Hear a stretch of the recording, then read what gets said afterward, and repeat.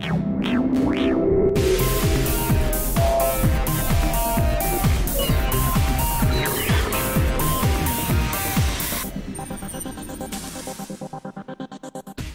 Alexander here with Broadcast Beat. We're here at Broadcast Asia 2017 in Singapore, and I'm here at the Atomos booth with Mark. How are you, Mark? Very well, thank you. Very well. All right, well, thanks for spending time with us. I know you guys got something awesome to share with us that you're showcasing today. Yes, well, introducing the Sumo 19. So we're here at Broadcast Asia, and we've just launched this actually at NAB this year, just prior to NAB, and it's been a massive hit for us for independent filmmakers and on-set production. But now we see that there's also a great demand for this tool in the broadcast world as well. So fitting out OB trucks as well as in-studio applications, we can see a huge need for that in the marketplace. So I'll get stuck into what we've got here. So basically we have a 19-inch production monitor, and we're at 1200 nits in brightness, and we're also capable of HDR, and at the same time we're recording.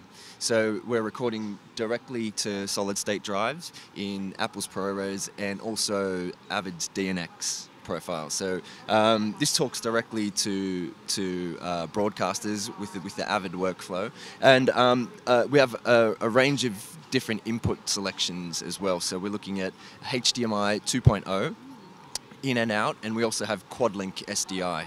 So quad-link SDI is quite important for 4K cameras like the Sony F55 and also the Panasonic VeraCam 35. But also with the quad-link capability, we're able to record 4 streams of HD simultaneously. So we're taking 4 streams of HD, we can multi-view, and we're also adding in a switching capability. So you're going to be able to switch live. And I didn't mention it's touchscreen, right?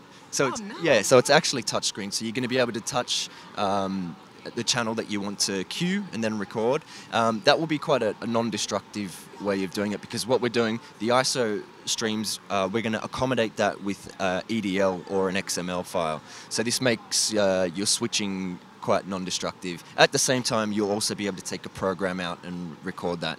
So very exciting stuff for us.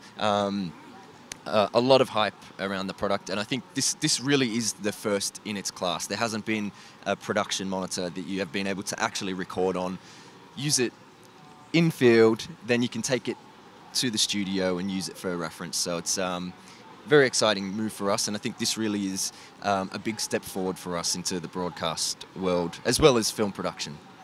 Yeah. Love it. Thank you. You explained that so eloquently, and so we're really excited. Thank you for evolving the monitor to touchscreen and everything, and everything that you described. So we're excited for you guys. Thank you so much for sharing that with us. Thanks.